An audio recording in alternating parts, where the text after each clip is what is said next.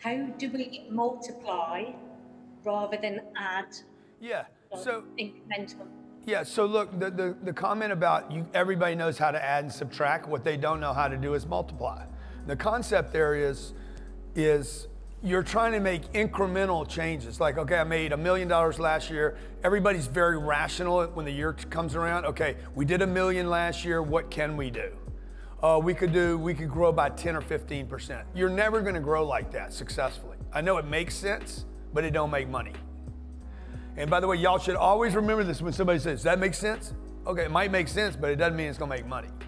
Because what happens when you go from $1 million, okay?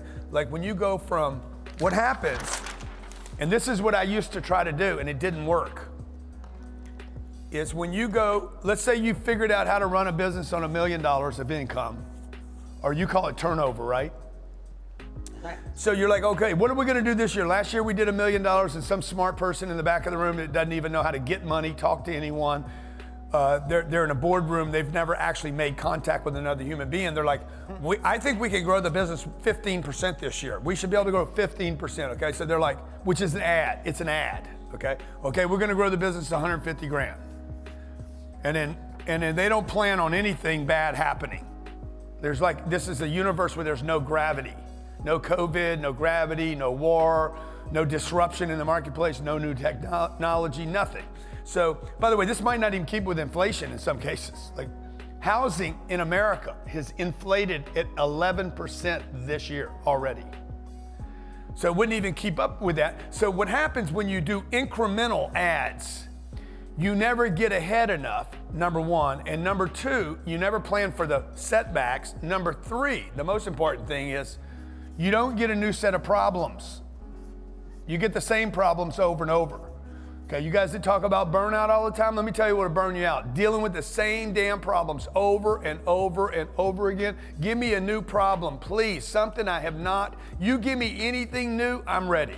You give me the same bullshit over and over and over and over again, you freaking wear me out. Okay, so how do I get new problems? I wrote about this in the 10X rule. When you go 10X, the first thing that will happen is a new set of problems, always. Why do I want new problems? Because new problems require new answers, new questions, new people, new thinking. Old problems require no new think. It's the same thing over and over again, so you don't get any creativity here. Over here, we want to multiply. In this case, hey guys, the goal should be this. This is simple, okay? My meeting is gonna be faster than your meeting. They came up with something analytical, I came up with something unreasonable. Unreasonable in a good way. Hey guys, we're gonna go from $1 million to $10 million. Who do we need to buy? Where do we need to get the money? How many customers do we need to see? How much inventory would I have? Is it even possible? Oh my God, that's not possible. Is there $10 million on planet Earth? Yes, good, then it's possible. Now, how do we go there? So what I'm trying to do is get myself, oh my God, we would have to hire 50 more people. Good, new problem. Rather than complaining about the 5 people you have. That's how you multiply.